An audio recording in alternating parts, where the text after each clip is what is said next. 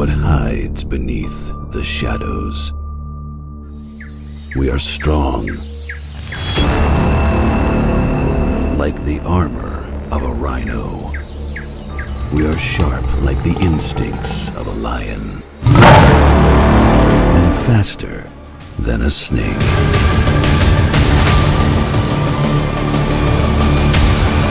You have a mission, and we have the tools. Pohl Force.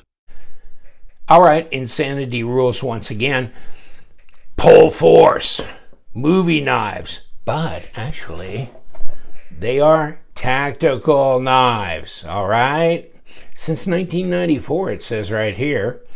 And this, my friends, is a smaller version of the MK9. Of course, the MK9, Rambo Last Blood, okay? And yes, this is quite the knife. I think just right off the bat, this knife really appealed to me when I first saw it. So I chased it. And at first, I mean, I didn't know what the hell I was looking at or doing. And so I got the movie knife, okay? Came in a different box with graphics and stuff. And kind of a green G10 looking handle and stuff. And I thought it was a higher end steel than what it was, and I had it tested and found out it's 8CR13. Of course, the movie, I mean, they're called Hollywood collectibles, right? So that was that knife, okay? Dietmar Pohl, the designer of the Rambo knives MK9 and MK8, MK8 being this one here, okay, the full-size movie knives,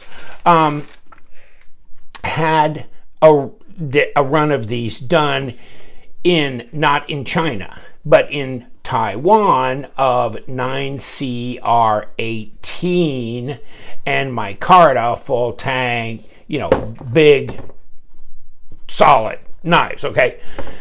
So you could buy an actual production knife other than a Hollywood collectible. You know what I'm saying? Then I think there was, you know, kind of an longing for a smaller version. And so here we go. The D2 bladed Pohl Force MK9 small, or he calls it the Tactical 9. So it's the Tactical 9. So the Tactical 9 comes in an upside down box, just like this, and it says Tactical 9, and of course this is the black finish Kydex sheath. Yeah, black finish here. You can see this one has a lanyard on it, and this lanyard comes out of the scales. It goes through the knife, and you can do that here too. It just didn't have one lashed onto it.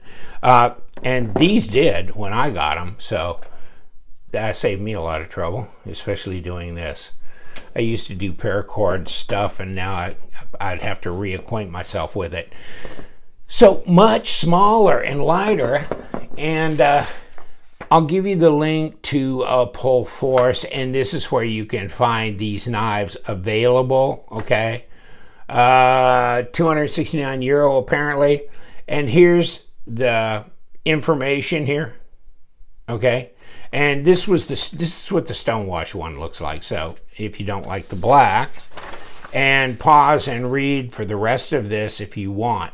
6mm thick blade stock. We'll measure these out and weigh them for you, and then we're going to remove the scales as well so you can see the skeletalized part of the knife blade and handle. Let's get to it, shall we? Let's actually take this away.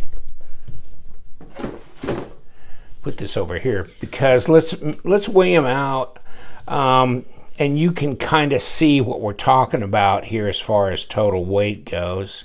Okay, so this knife weight is supposed to be 16.76 ounces. I'm touching the table, and I don't know. I mean, I don't have a broad enough pad, and my bigger scale's downstairs, so I'll just go with what he's saying on the weight. And this one here, I'll put the grams and the ounces down below here. But yes, this is definitely much bigger in the hand, much heavier than the Tactical 9, this being the MK9. This is the Tactical 9. And this being my Carta handle, and this being a G10, interesting, huh? This being a D2 blade, this being a stainless. This is a 9CR18 MOV. So, different materials. Now, you may favor D2. So, and some other people may favor more of a stainless option. So, yeah, you know, everybody's different in that regard. And these screws come off here. And let me, I'll do that for you right now. Break it loose. And you got to go, and they do give you some paperwork in the box that says, come from the backside here.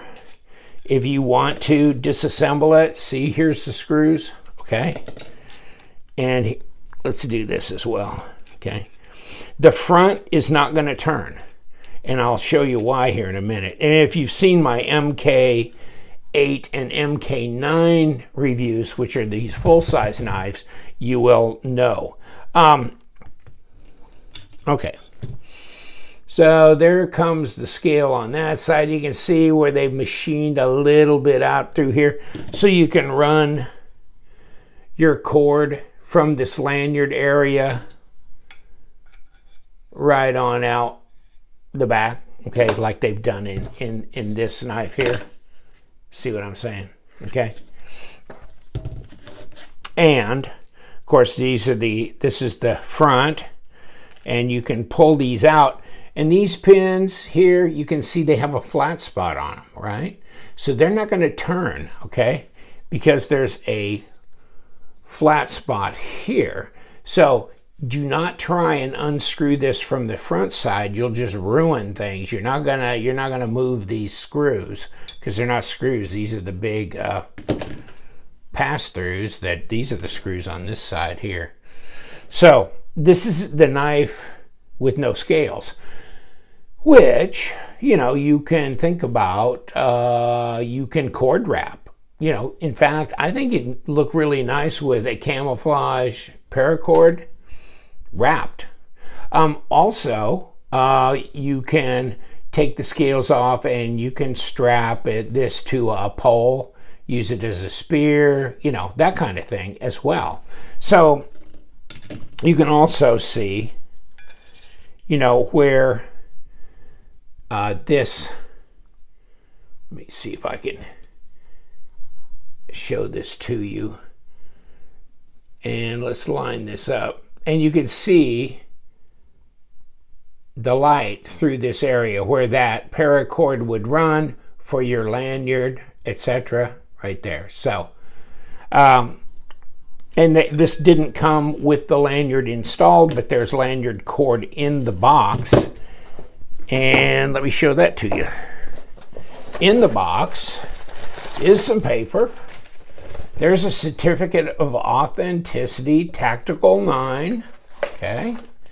Then inside here, there's this piece of cord, which I guess, you know, black is nice for a lanyard on a blacked out knife. And then in here, the paperwork, which is really telling you about what I just stated, which is do not try and unscrew this from the front side, do it from the back side.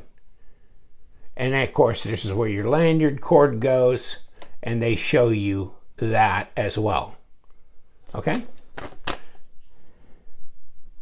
Okay, so if you're interested, now that I got it disassembled, I can lean everything right in there, can't I? Yeah, brilliant. 16.9 ounces. And what did they say here? 16.76, close. 479 grams and 475. So we're really, really close. We stacked it all up. Yeah. It's one way to get a weight. There's always some way to win. So will a knife be a knife? Okay. Yes, it'll be a knife. It's sharp. Dang.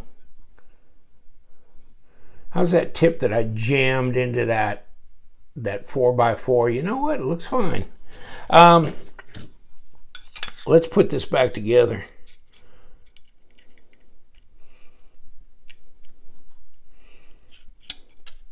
There you go, Charlie.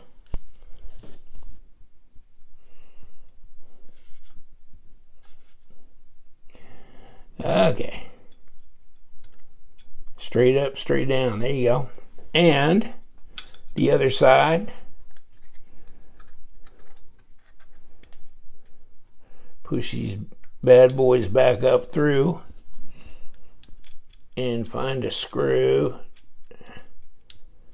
So, yeah, pretty simple to take apart